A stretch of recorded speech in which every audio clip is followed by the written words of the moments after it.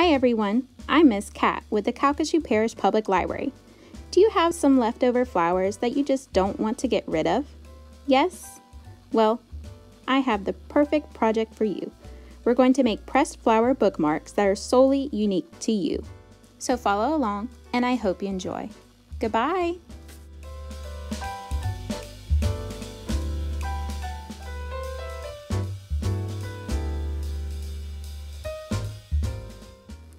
First, you will need a flat surface, an old book you would like to reuse, some clear self-adhesive liner, a ruler, some scissors, and of course, a flower of your choice.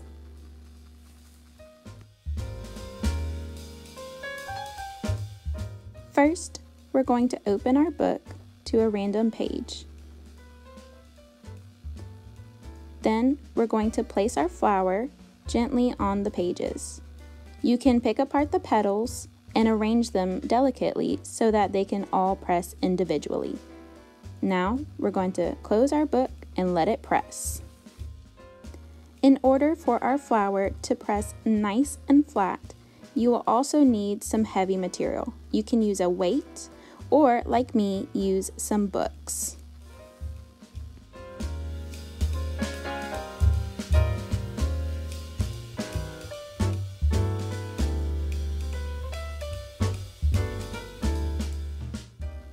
And this should be your product. This was a rose I previously pressed.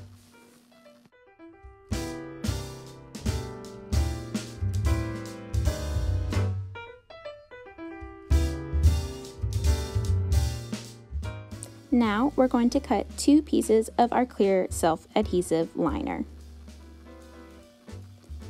One should be 6 inches by 2 inches and the other 6.5 inches by 2.5 inches. First, we will take our 6-inch by 2-inch piece and carefully peel the backing off, like so.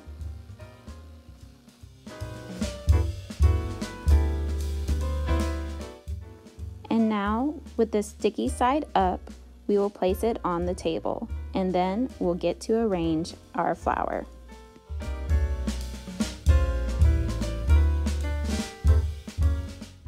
Be sure to carefully press your flower and petals into the liner.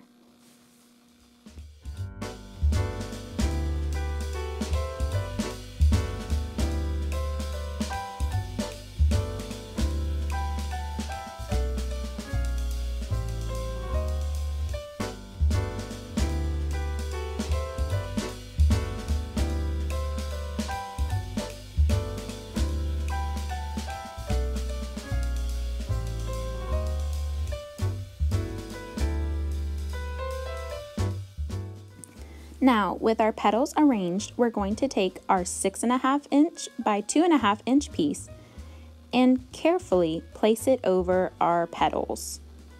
This creates a seal and thus creating our bookmark. Be sure to try to get as much of the air bubbles out so that we have a nice tight seal and preserve the petals for our beautiful bookmark.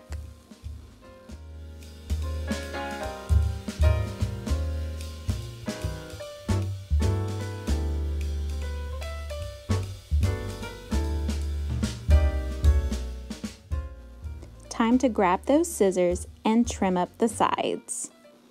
You can trim as much as you would like off, creating a smaller bookmark if you would like.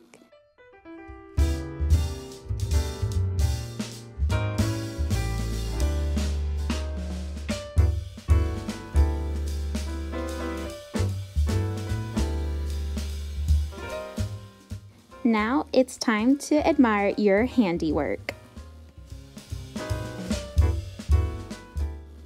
I hope you enjoyed following along with this craft video, and I encourage you to make your own pressed flower bookmark.